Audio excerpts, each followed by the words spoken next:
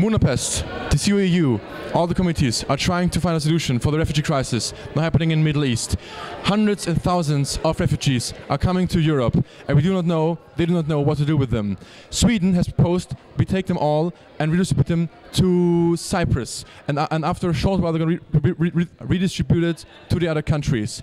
But the delegate of Romania has pointed out that taking the refugees now to Europe would be a sign of weakness by the European Union, because Turkey is a possible candidate for the EU, and as such they should behave according to international law, and what they're doing now is an atrocity and looks like collective punishment. This is Philip Grill for BBC.